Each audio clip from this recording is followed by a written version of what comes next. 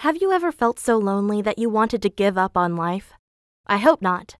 But you can probably imagine how I felt as a kid being raised by my uncle who acted like I didn't exist. It all started when my parents decided to leave the country. They wanted to start a new life, but unfortunately, I wasn't part of their plan. They decided I should live with my uncle, but when they brought me to his home, he didn't want me. My parents and he started screaming at each other, and in the end, my dad had to give him a bunch of money in exchange for letting me live with him. Back then, I was only 8 years old, and I haven't seen my parents ever since. All I know is that their flight was going somewhere to Europe. You can probably imagine that my parents had never loved me very much. But they were still hundreds of times better than my uncle. He was a cold and emotionless man. He barely even acknowledged my existence. The only time he talked to me was when he gave me orders like to clean the bathroom or wash his clothes. I was so desperate for love or some kind of connection that my stuffed animal Theo became my best friend. I talked to him for hours because I had no one else who loved or cared about me. My uncle also never signed me up for school, so I ended up spending a whole year not leaving my uncle's apartment and only eating the rest of his meals. At one point, I couldn't take it anymore. I needed someone to talk to and walked outside. I was only 9 and hadn't felt the sunlight on my skin in more than 12 months.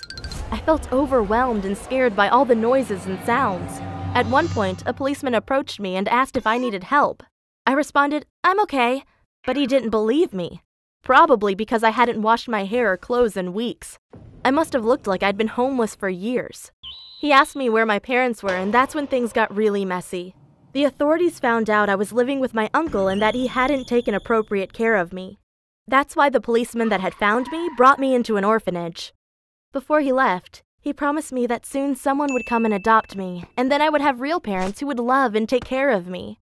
But I waited for 2 months and no one came to adopt me. Meanwhile, the other kids inside the orphanage called me the dirty or the weird girl.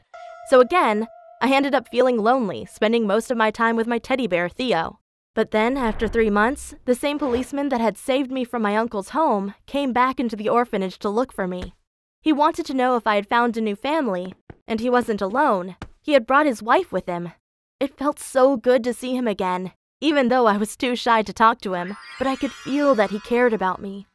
When he said, "My wife and I have thought about this for a long time, and we wanted to ask you if you would like to become our daughter and be a part of our family," I wanted to scream, "Yes, yes!" But after years of neglect, I was too shy and couldn't bring out a word. In the end, he told me to think about it, and that he would come back the next week to ask me again. But while he and his wife were on their way out, I quickly drew a painting and ran after them. When I had stopped them, I showed them my drawing. It was me holding both their hands, and I had written Mom and Dad over them. It was the only way I could express myself. I still remember how they both took me into their arms. It felt so warm and so good to be touched by another human being. It felt like years of pain were being healed inside my body. Afterward, my new parents went back into the orphanage to sign the papers to adopt me, and by the next day, I was living with them in their home. They didn't have a bed for me, so I had to sleep right between them. But of course I didn't mind, because for the first time I could remember I didn't feel lonely or abandoned. My adoptive parents give me endless amounts of love.